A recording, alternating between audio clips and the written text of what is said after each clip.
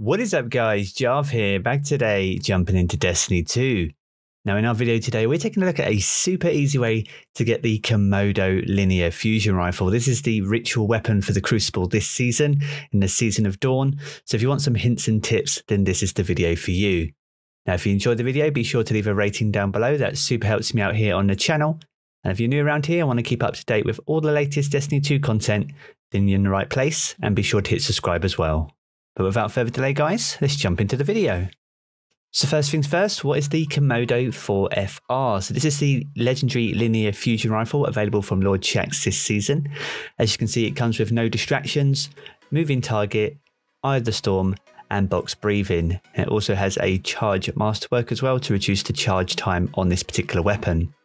Now in order to get this weapon, you first need to collect the bounty from Lord Shaxx over in the tower. Now this quest is called Heart of the Dragon, Fire Breather, and to complete this quest you need to complete 3 objectives. So you need 125 final blows with linear fusion rifles, as well as 15 precision final blows with the same weapons. And the final stage is to get the glory rank heroic, which you can get from the competitive playlist. Now to kick this off, we're going to first jump into our collections and get the Arbalist, which is an exotic linear fusion rifle.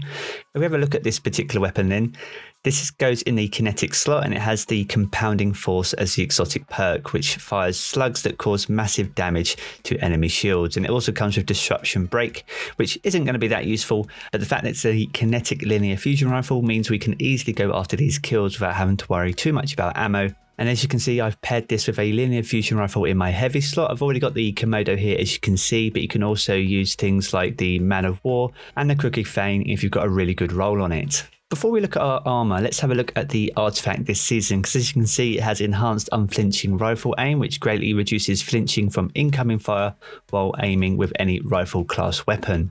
As well as this, we also have enhanced linear fusion rifle aiming, which greatly improves target acquisition, accuracy, and aiming down sight speed for linear fusion rifles. And this is going to be super effective with Arbalist and help increase the size of that hitbox when you're going for those final blows. So now we've got these seasonal mods, let's take a look at our armor. So let's take a look at the helmet to start with. So we'll apply the seasonal mod here, which gives us the enhanced targeting, as well as fusion rifle ammo finder.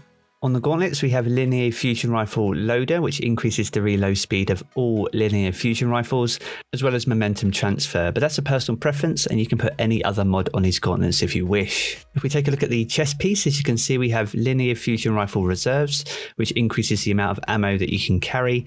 And I've double stacked these just to make sure that if there is any green in the Crucible, that I can pick that up and use it to great effect. And finally for our boots, we have rifle dexterity, which gives us faster ready and stow speeds for all rifle class weapons, and that also applies to linear fusion rifles as well.